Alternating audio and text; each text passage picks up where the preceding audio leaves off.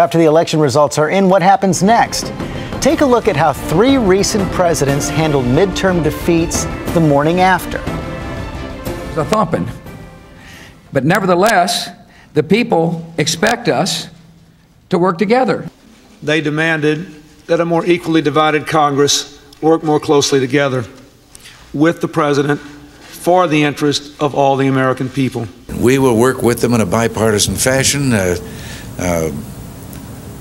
in an attempt to solve these problems.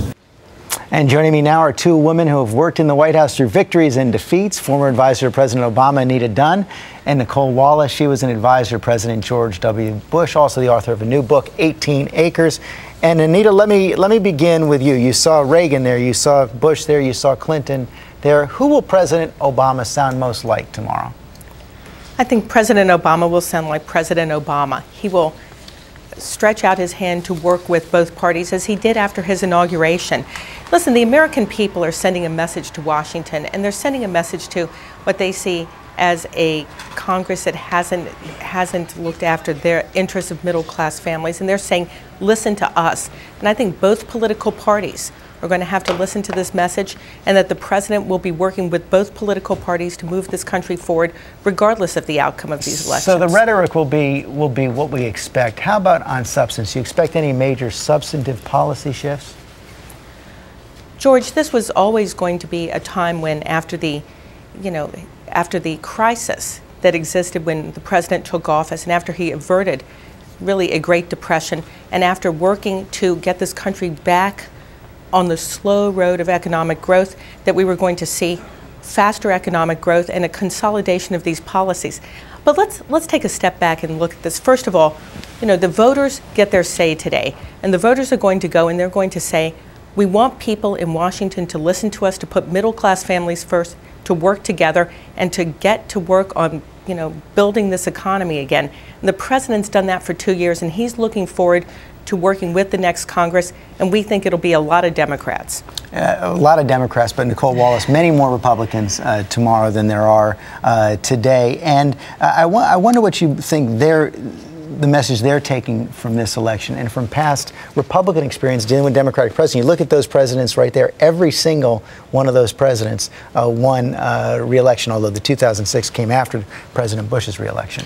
Yeah, look, I think President Obama has a great opportunity to do something Wednesday morning that he didn't do after his inauguration, and that's to walk into the Rose Garden and say, I hear you. And it's something he actually could have done and maybe averted what looks like disaster for Democrats tomorrow morning. And after Scott Brown won Ted Kennedy's seat in Massachusetts, say, I hear you. The voters have never been satisfied that Barack Obama has sufficiently focused on growing the economy and adding jobs. And whether on the substance he's done the right things has almost become irrelevant in the mind of the voters, because voters feel like there are not a lot of times in American politics where they have a single urgent need from their president, and they had a single urgent need from their president of the last 2 years, and they don't feel like he delivered. Isn't that same message being delivered, though, to the new Republican leaders that are going to be coming in as well? I think they know from talking to them that they have to focus on jobs, but they're going to have to make a choice as well. Do they choose to cooperate with President Obama and stand firm on principle, which is going to guarantee gridlock? Well, look, you know better than I do that what's deep in these polls is that for a lot of voters, it is sufficient to make them prefer Republicans, just the idea of something being in Washington to stop Obama's agenda.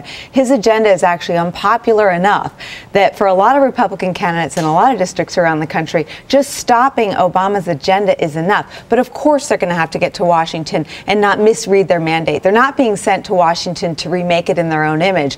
The Republicans who win tonight are being sent to Washington to try to rein in what many voters, including those independents who helped deliver Obama's victory just 2 years ago, are now so worried about the expanding role of the federal government in American life, its size, its cost, and its power, that they want Republicans there as a check and a break on Obama's agenda. And Anita, you get the last word here. I wonder what you make of that argument that because these independents are so in play and because the president needs to get them back, that actually having more Republicans in Washington is a blessing to him because it means that he must reach out to these independent voters especially.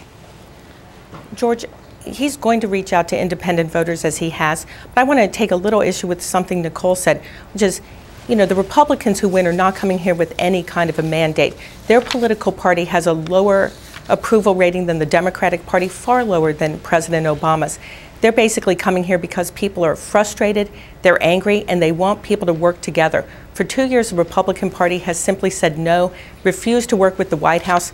I think that they'll have to undergo an attitude change as well, or in 2 years we'll be having a very different conversation. And there will be dueling press conferences tomorrow. Anita Dunn, Nicolle Wallace, thank you both very, very much. Our election coverage begins online at abcnews.com starting at 7 Eastern tonight, and we're going to cover it all with special election night coverage of Vote 2010 starting live tonight at 9:30. Diane Sawyer and I will be anchoring.